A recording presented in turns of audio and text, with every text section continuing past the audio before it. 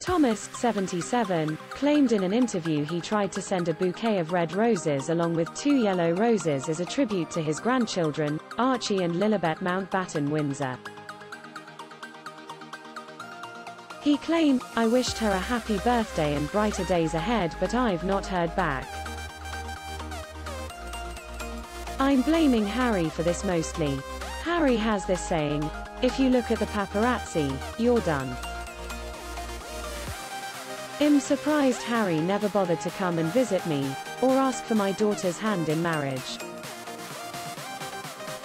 Speaking to Dan Wotton on GB News, Thomas said he is confused as to why his relationship with Meghan broke down.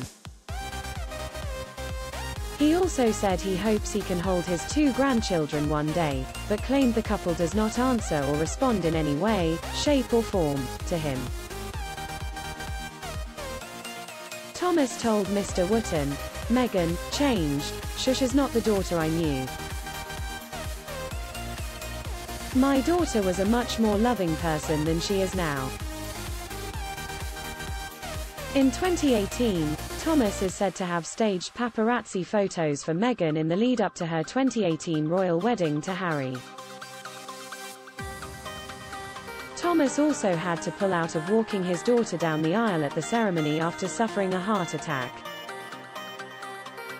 The estranged father also branded his daughter a liar and claimed she had changed since meeting Harry. Mr Wotton asked Thomas whether Meghan lied during the explosive interview with Oprah earlier this year, to which he said, "She lied. She's been lying for years.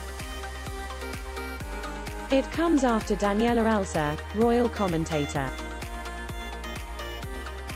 claimed Meghan was left out of the private gathering at Althorp House in Northampton in 2017 which took place to celebrate the life of Princess Diana.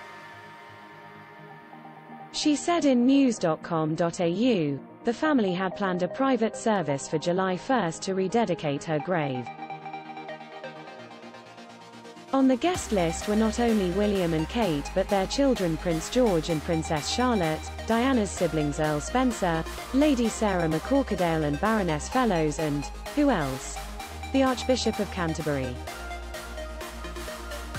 Notice one name missing. Despite having, according to the Daily Mail, travelled from Toronto to London, Meghan was not there. At the time the situation was framed as it not having been considered appropriate for her to attend the service. Harry reportedly saw things differently. Very differently.